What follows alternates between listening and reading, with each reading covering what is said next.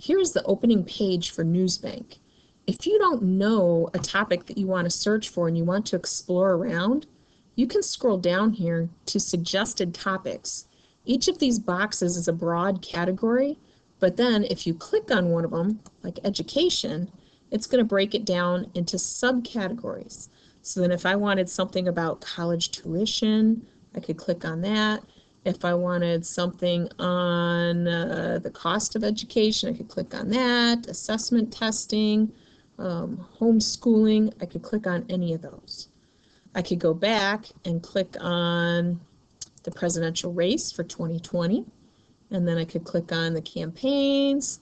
I could click on some issues like immigration or terrorism, women's rights. Some of those would be good topics for Mr. Donnelly. If I go back, I hit the X button, I could see all these topics again. I could go into technology. Here's stuff about cell phones. I could go into artificial intelligence, a number of different things. So I'm going to click on AI and just see what it says. So first it's going to tell me what they searched. They searched artificial intelligence and they put quote marks around it, meaning they wanted to keep these two words together. Otherwise, I could be searching artificial food, or I could be searching intelligence on other planets, but we want AI, so they put the quotes around it. They also put, they're going to search the abbreviations A.I or AI together. And they searched it in the headline of the newspaper. So it's going to be the title of the newspaper article. They also searched more than 500 words, which is good because Mr. Donnelly wants you to have something to summarize. And they searched for artificial intelligence throughout the whole article, all text. So it could also have been farther down in the article mentioned. When you look on the left-hand side, it tells you that these are organized by the newest items. So we have 23,000 items here, which is quite a lot.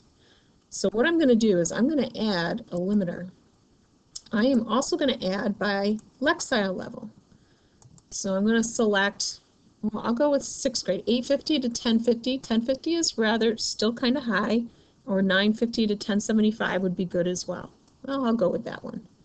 And I'll hit search, and that should limit me a little bit. So now I have 473 results.